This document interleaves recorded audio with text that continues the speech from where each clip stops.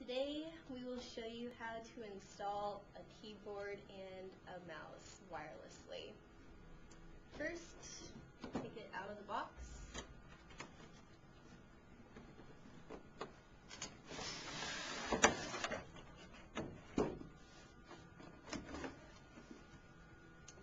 And as you can see, it already comes with some batteries, but you don't want to put the batteries in yet. We'll wait that until during the installation process.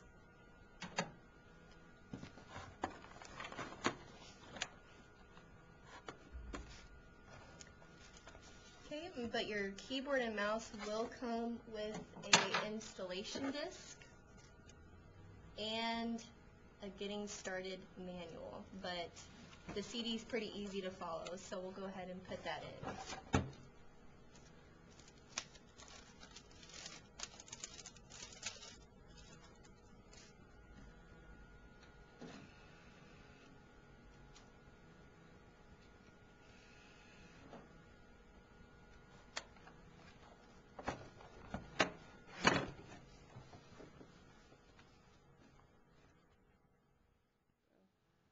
Now, since we have inserted the CD into the CD-ROM drive, you will get a screen that will come up for to install the software for the keyboard and mouse.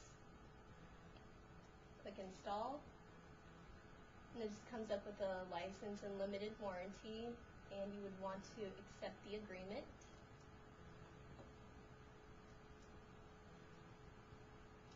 And from here, I will let Ryan take over.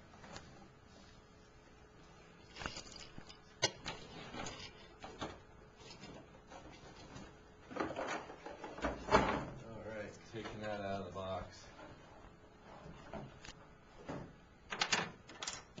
Next, it asks you to select which keyboard you have. And if you can't tell by looking at the box, you can always look on the back of the keyboard.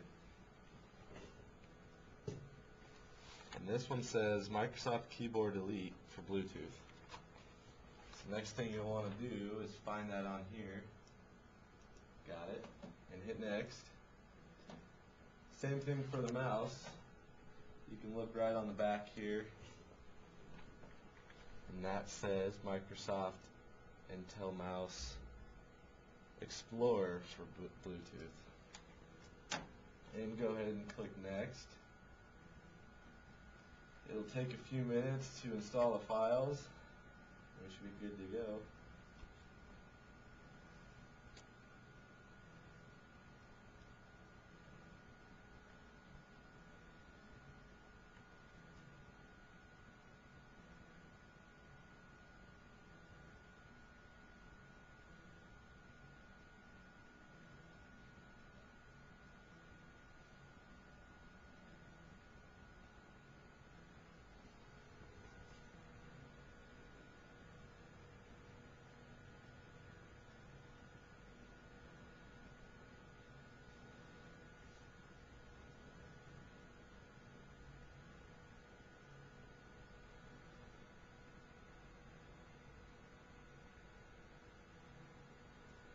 Okay, as you can see, it installed the software required for it and placed a couple icons on the desktop. And next, it is telling us we need to restart our computer, so we're going to do that.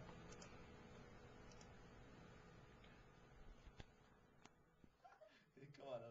Oh, okay, we're back up and running. Computer's rebooted, and we logged on. The Bluetooth connection guide automatically pops up to help us connect this little Bluetooth adapter to both our keyboard and our mouse. Crystal will plug that in the back for us. And according to the manual, everything should pop up automatically. Let's give it a minute here.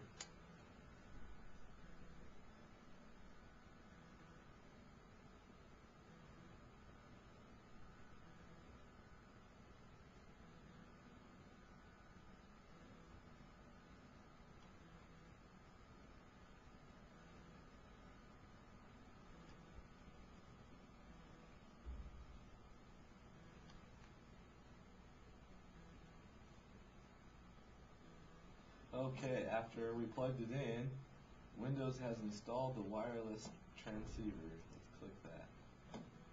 Next, it's telling us to install the batteries into keyboard and the mouse. So we'll find the battery compartment back here. And this one takes 3 AA's.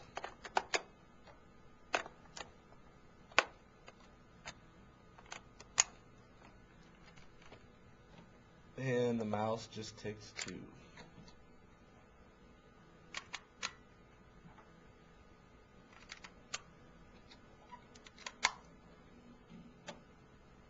Locate but do not press the make/break connection button. As you can see by this button here, not very easily pressable. And on the mouse, it's this little guy there. Okay, after we inserted the batteries, we click the following link, and we're supposed to click Bluetooth devices, which is located down here in the system tray, and we're supposed to add a Bluetooth device. Okay, now we're supposed to press the button for 5 seconds. Using a pen helps.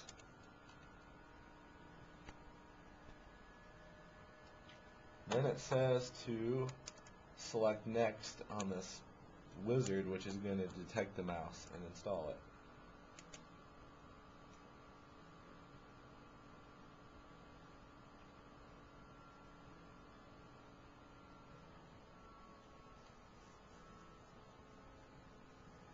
Alrighty, here it shows the mouse ready to roll, so we're going to click next on it.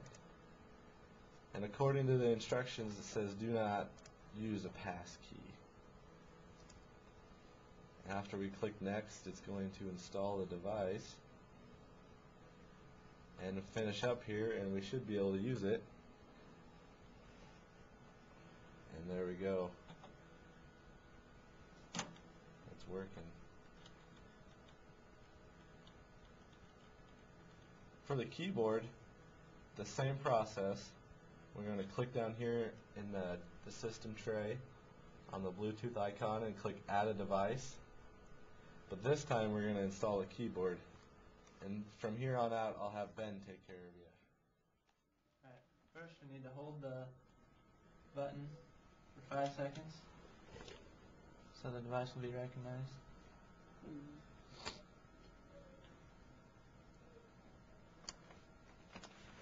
Next we need to check the box. It says my device is set up and ready to be found. Click next.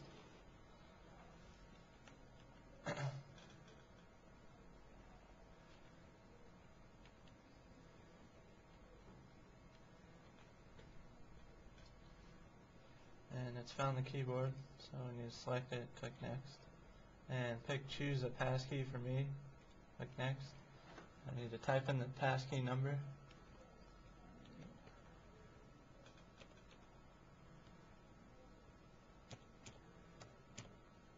And then press enter.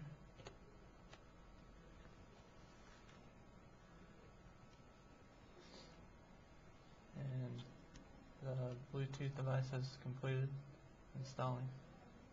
Click finish.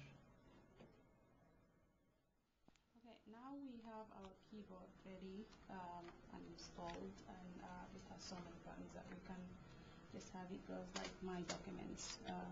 You can open my documents from there, and my music, and also if you want to log on to the internet, it can be running also. And we also can set up our favorites from 1 to 5, and you can show them also from show favorites. Now we have like 5 of them installed already, so we can just go from there. Also we have mail. If you have any Outlook Express up and running, you can check that also. I think that's pretty almost all of it. And we have calculator the calculator also up and running. So that's about it.